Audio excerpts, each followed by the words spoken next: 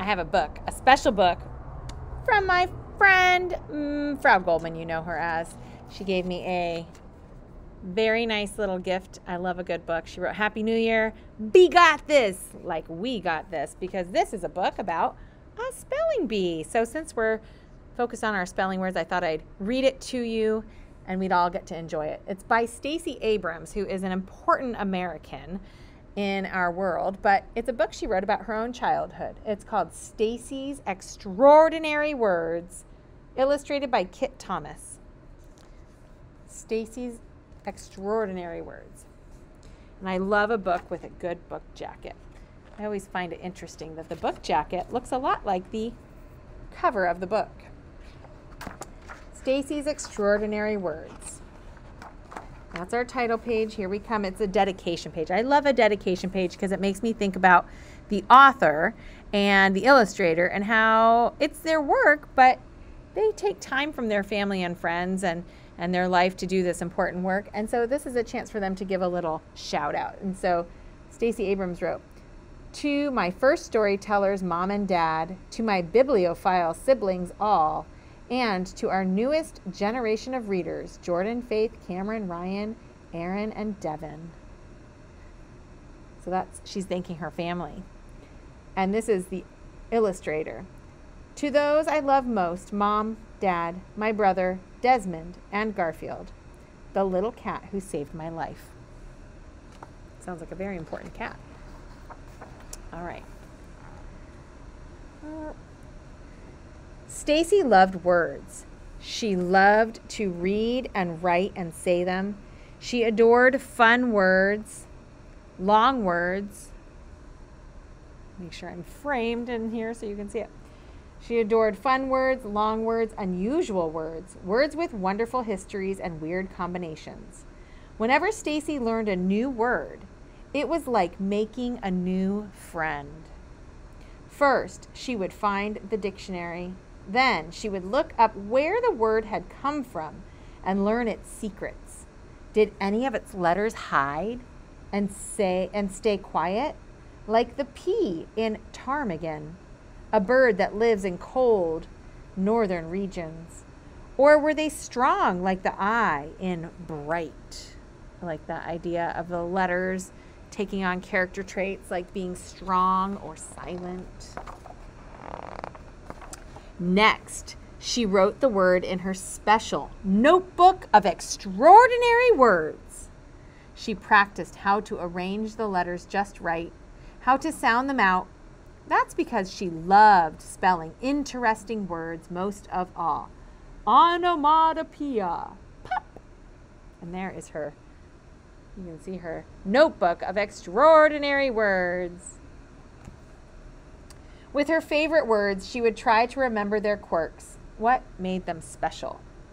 When she saw a super long word like onomatopoeia, a funny word to describe the sounds of other words, she had to jump and sway. Words like duckling made her grin. Persnickety tickled her tongue. Try that. Say persnickety. Persnickety. Someone that is persnickety, they're a little particular. They have a certain way they like to do things. My son might say, I'm persnickety sometimes because I want things done my way. You would never say that about me. I'm not always that persnickety, but sometimes we can all be persnickety. All right. Sometimes Stacey thought that words understood her better than people did. When she sat by herself during recess, they never teased her about being quiet, or about being clumsy when she fell, or awkward when the joke in her head came out wrong. Oh, that has happened to me. When she read books under the covers, words never told her to go to sleep. Words understood why she was grumpy or anxious. In fact, words helped her explain what she was feeling, if only to herself. Right? It's words that explain the zones we're in. They help us think about our feelings and help us explain why we're feeling what we're feeling. One day, Stacey's teacher, Mrs. Blakesley, asked her to wait after class. She squirmed in her seat because she was afraid. Petrified, another way to say really, really afraid. Usually, the teacher only kept a student after class because of a blunder, a mistake. A blunder is a mistake. There's her teacher. Stacey! Mrs. Blakesley called Stacey to her desk, and she returned her spelling test. A big red 100 sat at the top of the page. The teacher asked her, "Do you know what a spelling bee is?" "A really smart insect?" Stacey joked. The teacher smiled. A spelling bee is a contest where students compete to spell as many words correctly as they can. I would like for you to participate. Stacey couldn't believe it. Who else will be there? I am nominating you and Jake. The spelling bee is next week. Whoa, that's not quite a lot of time to prepare. But seems like Stacey might be practicing with words a lot, so maybe she'll be ready. Stacey's excitement suddenly evaporated.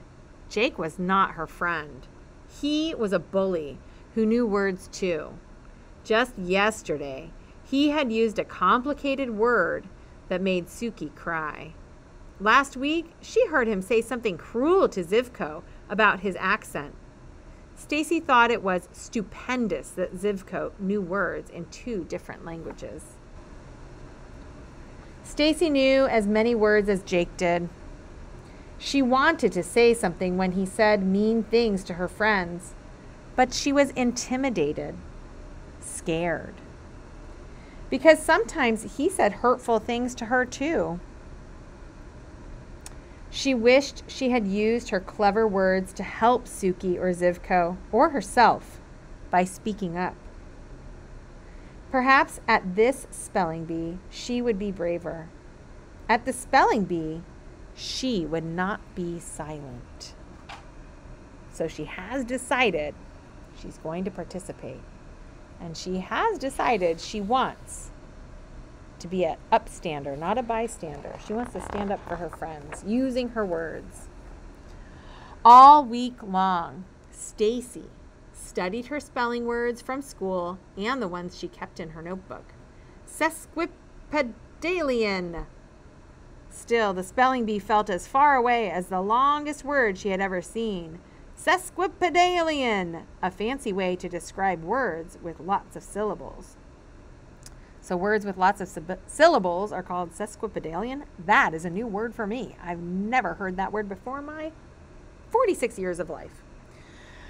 Oh, the days of the week were monotonous, boring, kind of all the same, torturous, just horrible torture, and sluggish.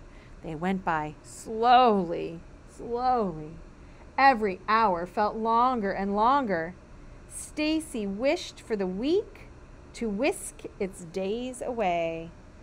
So it's taking a long time for that spelling bee to get here. That's what she's feeling. Finally, the morning of the spelling bee arrived. Stacey walked into the county library with her mother, holding her hand tight. Mama gave her a big hug and whispered into her ear, "Just do your best. Your dad and I are very proud of you."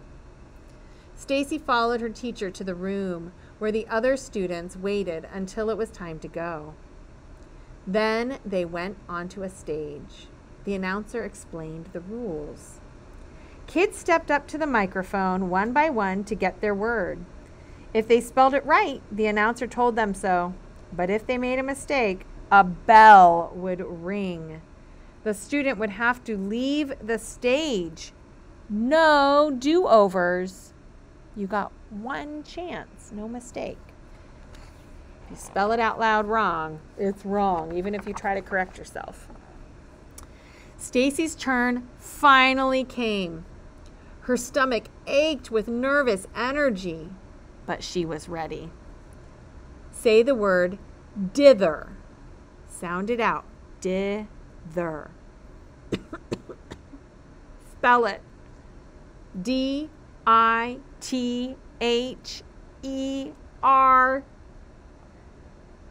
That is correct. The announcer called on the next student and the next. Finally, only 3 contestants remained, Stacey and Jake, and a girl from another school. The girl went up to spell her word. Ding! She had spelled chocolate without the second O. Uh-oh.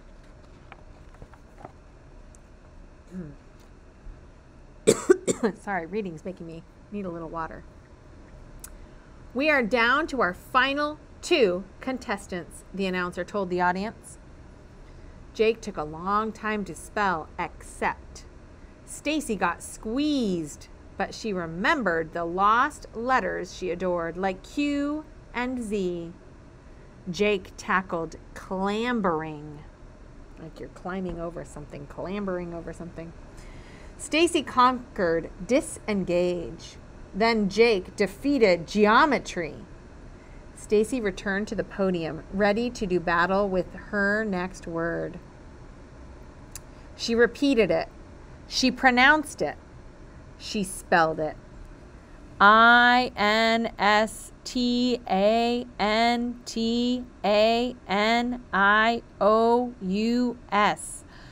Instantaneous.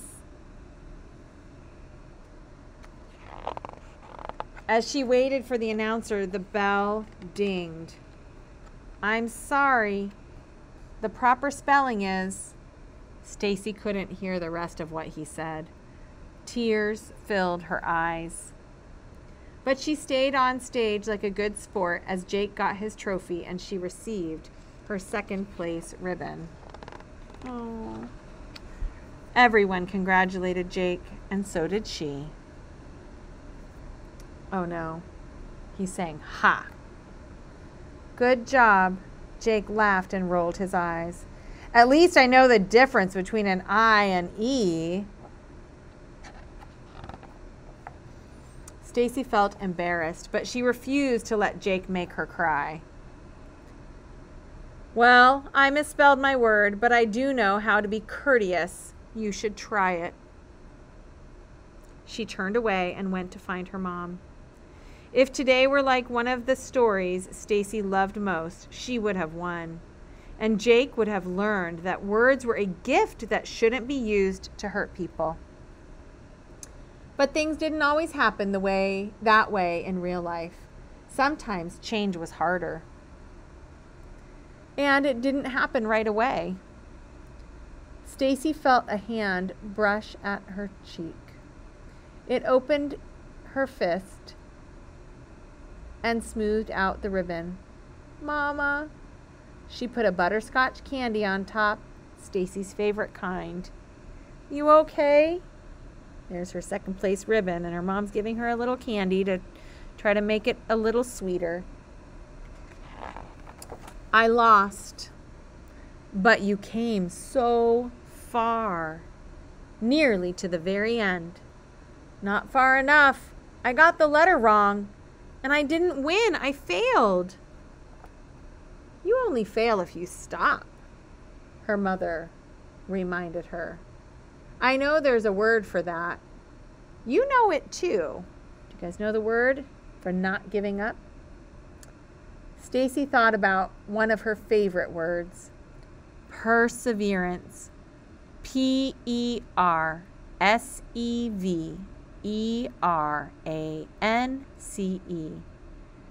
Exactly. So let's go home and learn more words. There's always next year.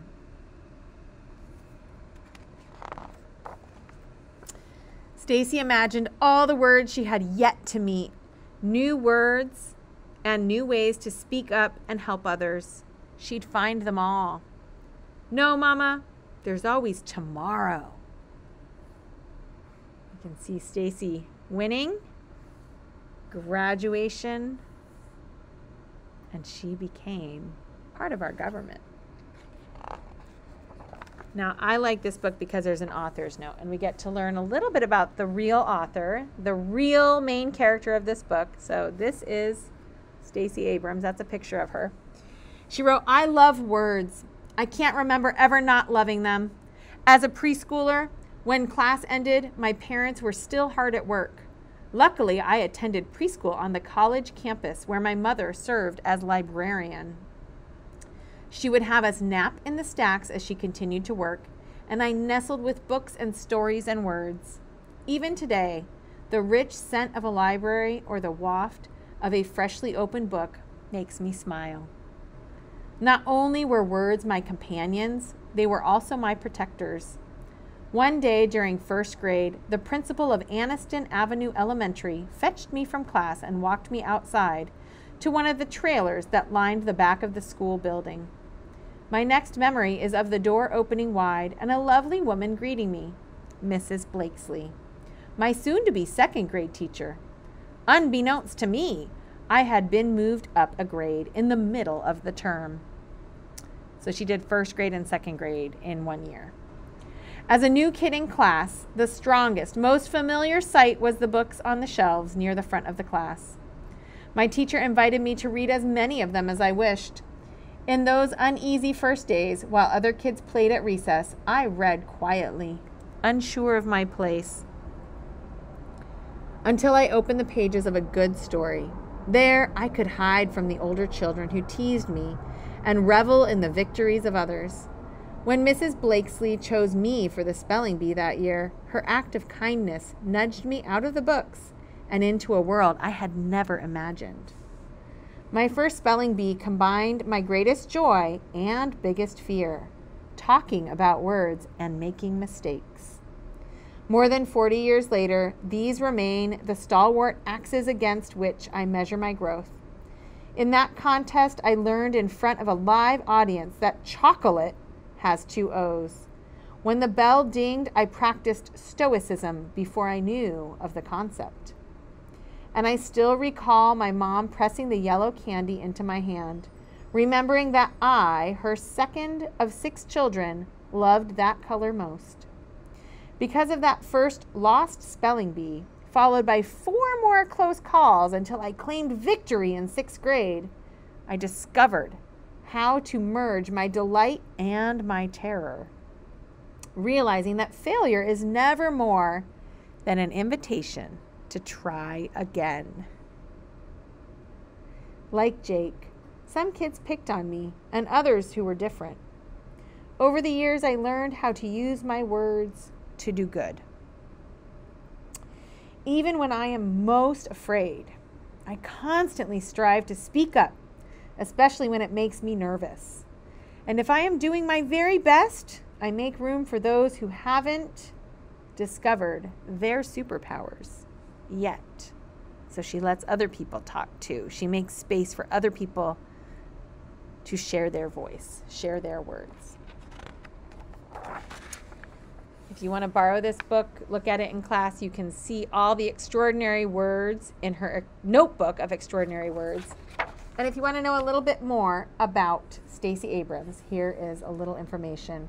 Stacey Abrams is the 3-time New York Times bestselling author of While Justice Sleeps, Our Time Is Now, and Lead from the Outside.